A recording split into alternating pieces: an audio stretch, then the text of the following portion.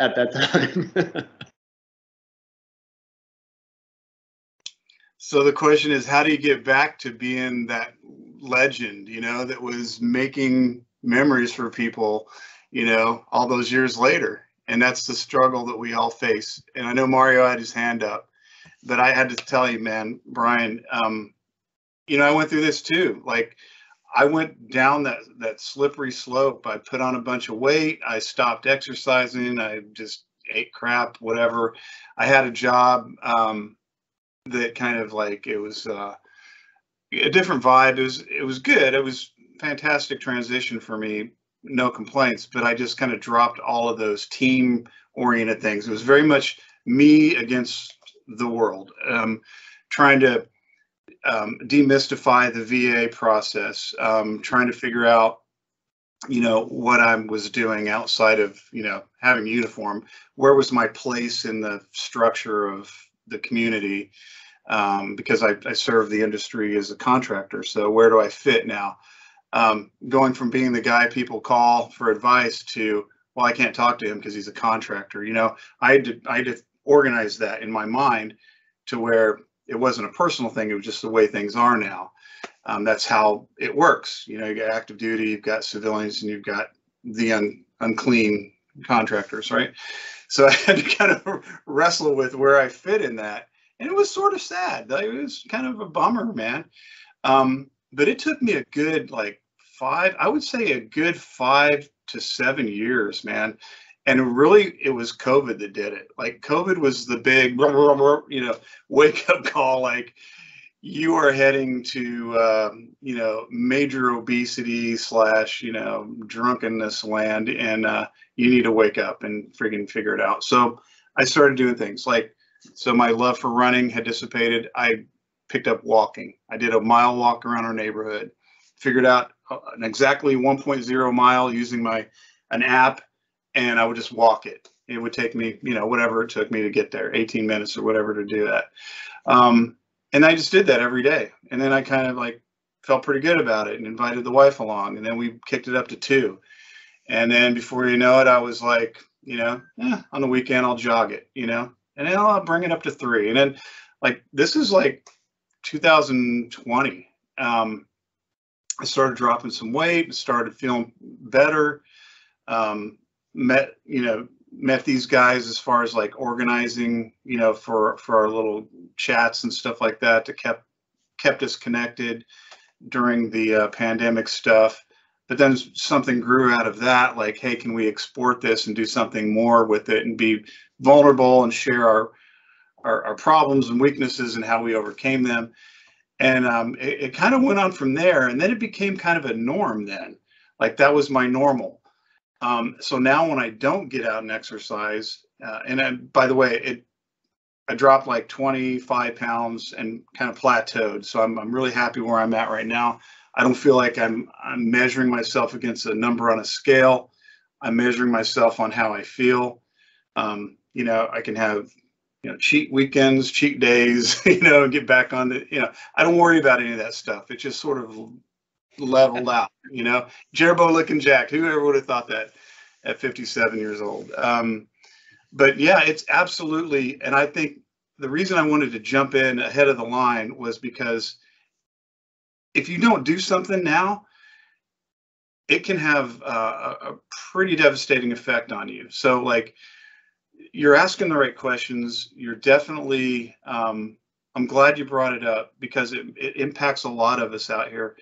What do we do? Do we just sit and just get absorbed by that couch, that comfortable chair, and just, that's it now? We just fade off into the sunset? Or do we just take that first step and build that habit, that new habit that's going to be no pressure? I'll just lace up my running shoes and go for a walk. Make it a 1 mile walk. Just commit to it and do it. And then maybe do it 3 days a week. And then maybe do it every day. Just kind of build on it from there. Don't make it like I have to get back into running again. That's too far away. That was too far away for me anyway.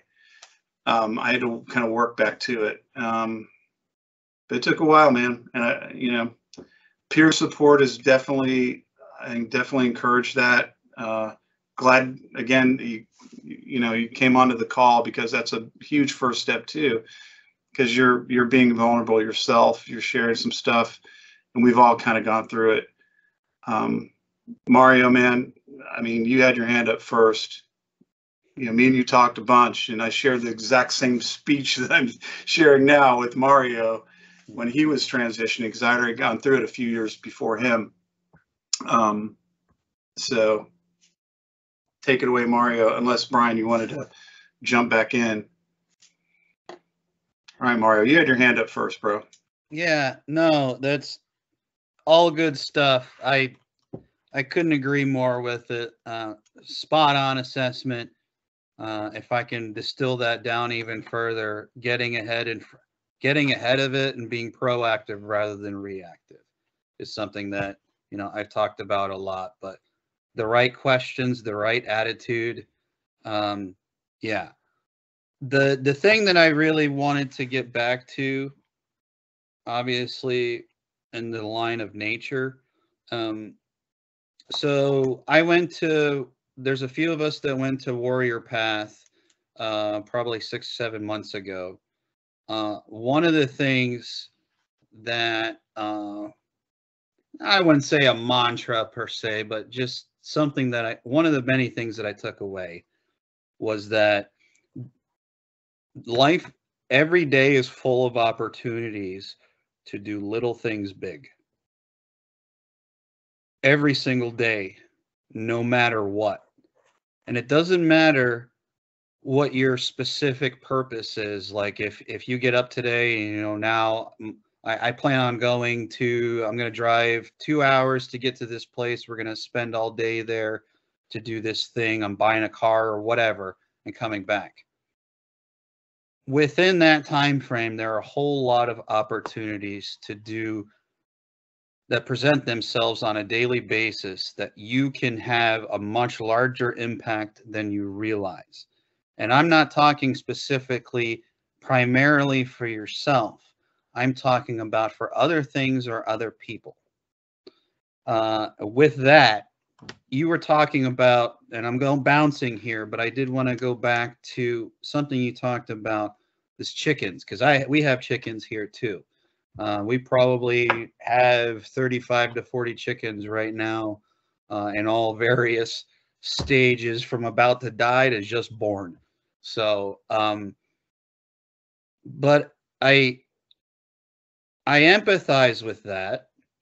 You said that taking care of chickens and stuff, you view that as a chore, and I see that as well in myself. We've got goats and chickens and stuff, and sometimes it's a chore.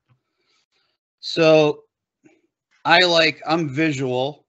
So if I look at this as a pendulum or the meter, too far one way goes this way, too far goes that way. Extremes, if you will.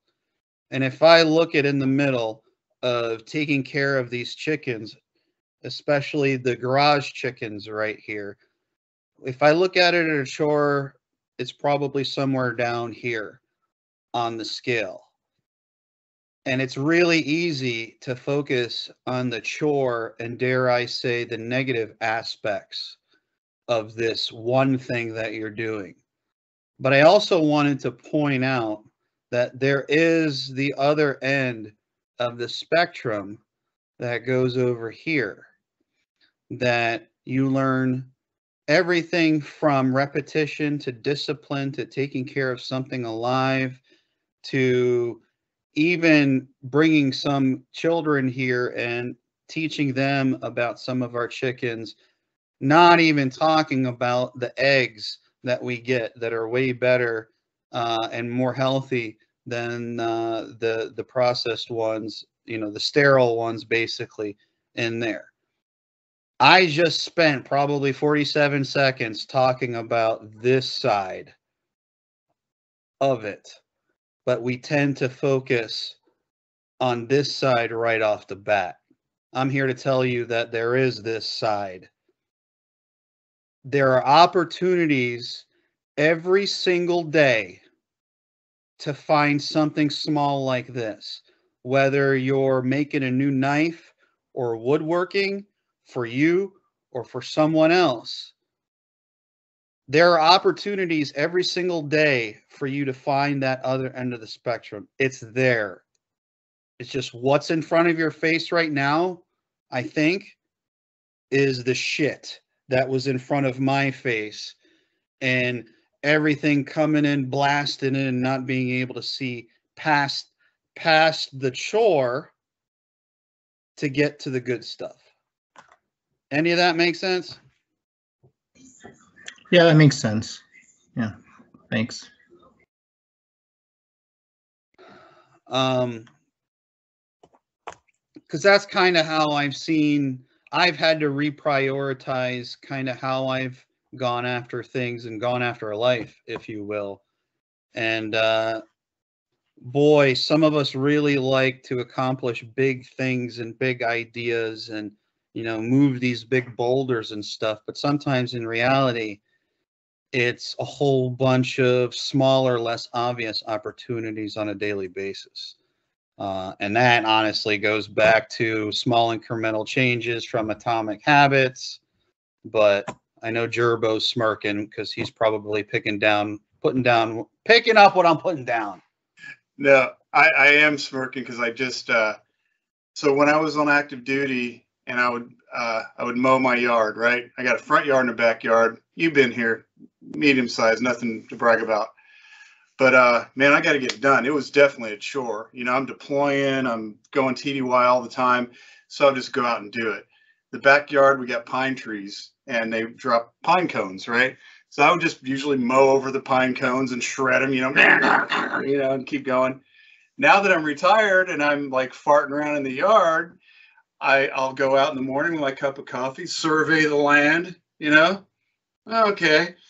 And I'll go out with my little bucket and I pick up pine cones, take off my shoes, get that grounding thing, get barefoot, walk around the backyard and just pick up pine cones. And I'll fill a couple buckets up and I'll dump them into the thing. And that's my therapy now. Like, that's my grounding, my nature, going out and just picking up pine cones and instead of just kind of crunching over them.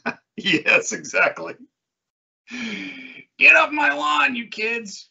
So I don't know, maybe there's something there too, like with, I don't know what it is, just being more intentional. Is it just a natural, aging process? You get those new balances with the green stains every year. I don't know, man, something there. That's what I was smirking about, Mario. And your chickens, because you have patrol chickens, by the way, Brian. You didn't mention this. Like, mama hen walks around with her little chicks trailing behind, and they do a whole perimeter security sweep of the property. I noticed it. I saw their patterns. Like, what are they going for? Like, they're not looking at food. They're just like patrol chickens, I think. Yeah, they're attack chickens. They maintain a safe perimeter. I don't fuck around, man. So cool, man. I love it.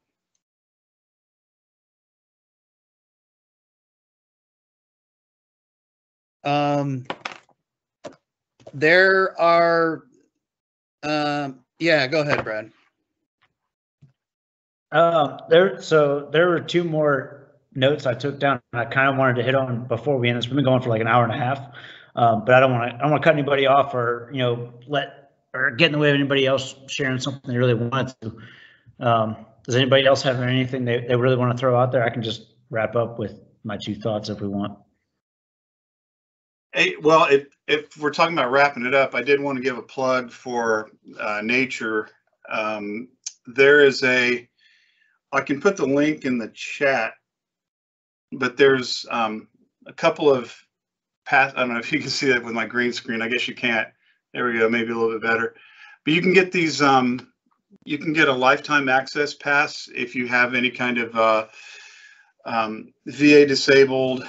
Veterans can apply on this website and get a lifetime access pass, or active duty as well, dependents, veterans, Gold Star families.